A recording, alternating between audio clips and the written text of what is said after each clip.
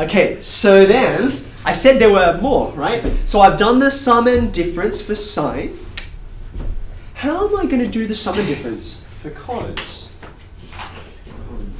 Now, again, you can prove this in all kinds of different ways, but if I can, I want to use what I already know to get me to this. So what's the relationship between sine and cosine again? Like, what does the name tell you? Okay. Complement. It's the complement, right? So therefore, cos of something should be equal to sine of 90 degrees minus whatever that something was. Does that make sense? So sine 30, cos 60, sine 21, cos 69, whatever adds up to 90. So I'm going to write that over here, 90 degrees minus this angle over here. Like so.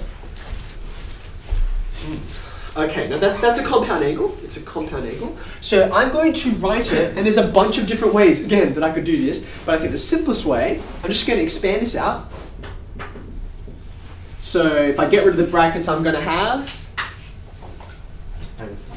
minus alpha minus beta. Okay, now watch. Like I said, there's lots of different ways to do this, but the simplest way to use the knowledge I already know on this is to say, well, I don't know what to do with 3 angles. I only know what to do with 2. So I'm just going to lump a couple of them together as one angle. How about this pair? I'm going to call 90 minus alpha, I'm going to call that one angle. Watch what happens. Have a look at that line I've just written. Which one of these do I need to use? This one, don't I? Because look, it's a difference. There's a minus in between, so here's where I'm at. So I'm going to write this, but instead of these alphas here, what am I going to write? 90 minus alpha. And the beta is fine, right? It's a minus beta along the end. Okay, let's do it. So I'm going to write sine of 90 degrees minus alpha. I'm using this one, right? Cos beta. What's the sign in the middle again? It's minus. Okay, what's the next thing I write? Cos 90 minus alpha. Very good. Cos of 90 minus alpha and sine beta. All I've done is just a straight swap into that using these two. Okay, I'm almost there. Hold on a second. From here to here, I changed cosines into sines by using this other identity I know. One of the complementary identities, right? Because they add up to 90. But look, now I have more of these guys flying around. What is sine of 90 minus alpha? By definition, it's cos alpha, right?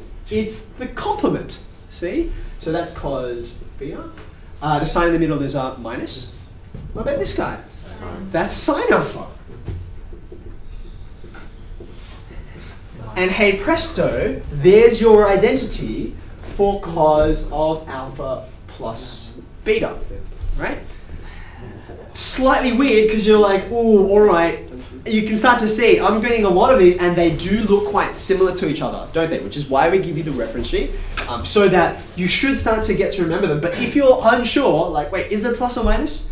Is this the one where sine and cos are together, or is this the one where cos and cos are together? Okay, if you're ever in doubt, you've got that there as kind of a safety blanket. Okay, but the more you use this, the more comfortable you'll get.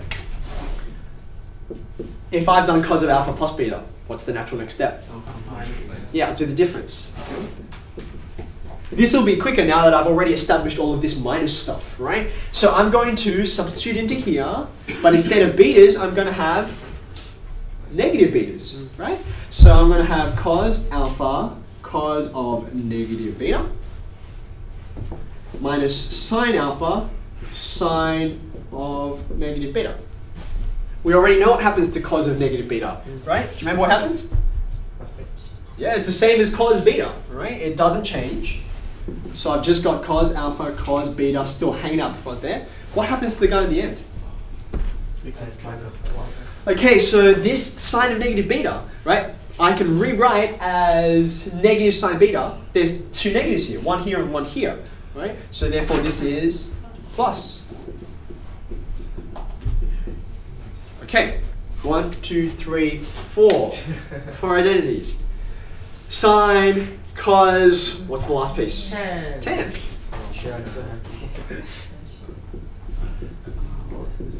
Okay.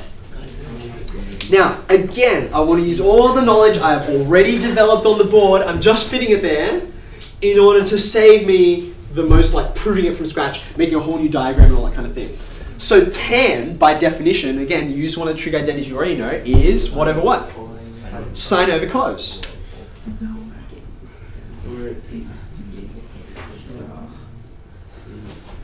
Do you agree? Like I've just stated what tan is, okay? And you're like, oh no, I see where this is going. Sine alpha plus beta is a bit of a mess. Cos alpha plus beta is also a mess. So this next line I'm about to write is going to be a little bit gross, but stay with it. Sine alpha cos beta. By the way, if you're wondering how I'm writing these, the order I'm writing them in, I tend to do them in order of angles, right? So alpha comes alphabetically first before beta. If this was like P and Q, I'd write PQ here and then I'd write PQ here. But you can do whichever order you like. These are just the conventional ones. Sine alpha cos beta plus cos alpha sine beta divided by cos alpha cos beta minus sine alpha sine beta. Okay. Now at this point, I'm going to employ a little bit of a trick that you've seen before in doing your trig identities, which is, this is a bit of a mess. I can simplify it a little bit by dividing the top and bottom by the same thing. I just need to choose the right thing, okay? Now, in this case, there's a whole bunch of different things you can choose. In this case, what I'm going to choose is cos alpha, cos beta. If I do the top, I'd better do the bottom. So you can see I'm not actually changing this, I'm just rewriting with slightly different clothes. Okay? One term at a time. We'll start with the bottom because it's actually easier. Cos alpha cos beta divided by cos alpha cos beta. Good. Sine alpha sine beta divided by cos alpha cos beta. Well, yeah, the sine alpha and cos alpha will match. The sine beta and cos beta will also match, so that gives you tan alpha, tan beta. Do you agree with that? So the bottom looks nice, right? What about the top? What happens? Well, I'm dividing by cos alpha cos beta, right? This sine alpha matches with this to create tan alpha. And then this cos beta and this cos beta, well, they just cancel out. They're just gone. So that's it. What about here? What's going to happen here? The cos alphas are just going to cancel out, leaving you with sine beta on cos beta. Oh, that's not so bad after all. Okay?